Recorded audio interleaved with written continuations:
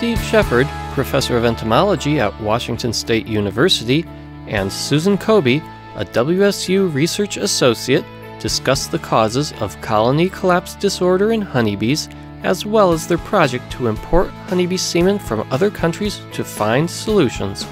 Well, there are a lot of challenges that face honeybees, both related to simply getting enough food and having a adequate place to live, to being managed within the sort of agricultural system that we have, where there's pesticides applied to crops, there's crops that are maintained with very clean fields around them or understory, so there's trouble for the bees to find food. There are new diseases. Some are highly contagious bacterial diseases, some are viruses that are transmitted by parasitic mites. Varroa mite is it's a parasite which feeds on the developing brood. The bees will cap the brood in the cell, and the Varroa mite will go in there before it's capped and feed on the bees. It also will introduce pathogens, viruses, bacteria, things like this. And it's fairly large. It's like having a large dinner plate on your belly. And they reproduce in the cells, and you'll get things like deformed wing virus, where the wings don't develop so the bees can't fly. Or you'll get really tiny looking bees because their nutrition has just been taken away from them. Within a couple of years, a colony with no intervention from the beekeeper will normally be killed by this parasite.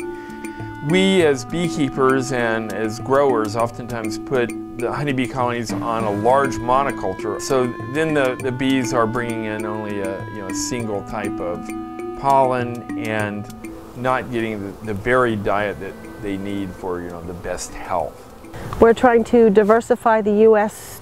Honeybee gene pool, because there was an importation ban in 1922, and that stock that was initially imported has been expanded to establish the U.S. bee industry. So I think that if we have more genetic diversity within our stock, we'll be better have better tools to do selection and breeding towards mite resistance and just general more vigor.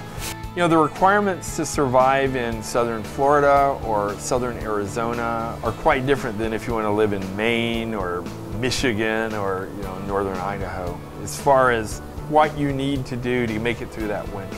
Here at Washington State, we're going to Europe to collect semen of several honeybee subspecies. The three that we're primarily interested in are the Italian honeybee, the Carniolan honeybee, which is a honeybee that's native to the Alps and adapted for cold climates, and the Caucasian honeybee, which is a honeybee from the Caucasus Mountains.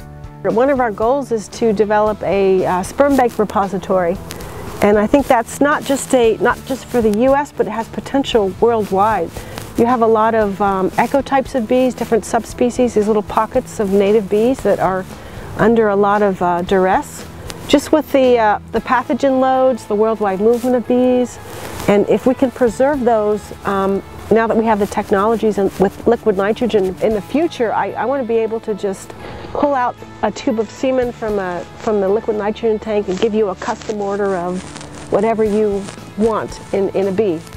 Do you want different races, different traits, different whatever it is, that combination I think we can do in the future. So to me, that's really exciting. That's really the direction I'd like to see it go.